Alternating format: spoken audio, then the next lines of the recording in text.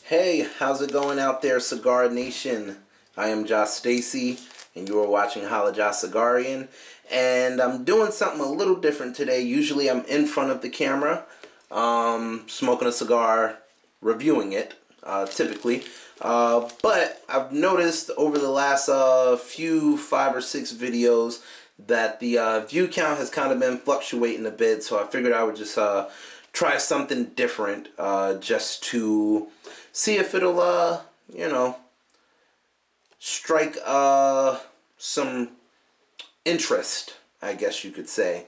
I really couldn't think of the word that I was looking for, but yeah, so I just want to jump right in and tell you guys what's going on.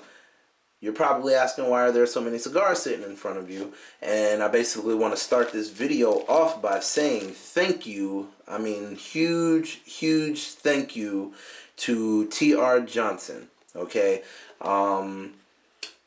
my video that I did of the Toro Fuente and the, what is it called? The Commodore.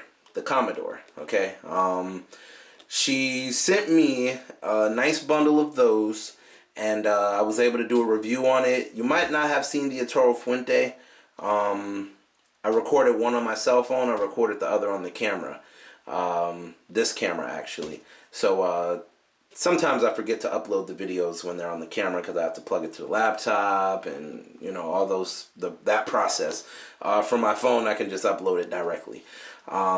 But I did do a video for it, just to let you guys know. I'll try and remember to upload it one day.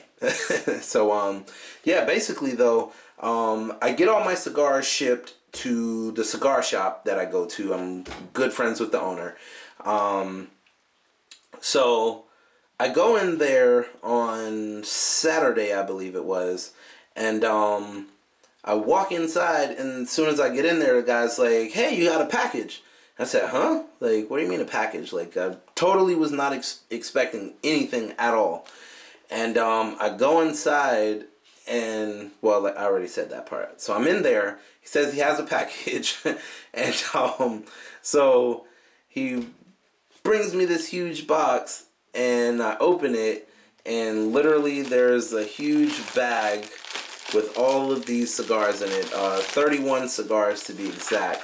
And such a good variation, and like I said, regardless of the view count, regardless of the subscribers, I can tell who watches the videos, who actually loves the videos, who actually just supports the videos and supports me just, making videos of something that I love doing. I say it a lot and I say it often, but I truly appreciate every single one of my subscribers. I appreciate you guys, like, literally to the moon and back. It might sound girly or whatever you want to call it, but I appreciate it a whole lot. And this just puts the nail in the coffin of, like, who the true subscribers and supporters are. And looks like I have a lot of work to do. But I'm happy to do the job, and I'm gonna love reviewing every single one of these. Most of these cigars I have not tried, so it should be very interesting. This one here is one I'm most excited about, the God of Fire by Toro Fuente. I tried one before, and this one it's a really good cigar, okay? So, Perdomo, I've tried a few of those. Those are actually really good. The El Jefe, or the El Jefe, whichever you guys want to call it. In America, we say the J. So, yeah, this one here, I heard really good things about this one, so I'm looking forward to trying that one as well. So, yeah, like I said, there's a lot of work to be done, a lot of cigars to try out, but definitely excited about it. So, be on the lookout for those videos. And, yeah, if you like me behind the camera instead of in front of the camera more, thumbs up this video and let me know. If you want me back in front of the camera, leave a comment and thumbs down this video. So, as always, happy smoking, my friends. You guys have a good one, alright? I'm out of here. And again, thank you, T.R. Johnson.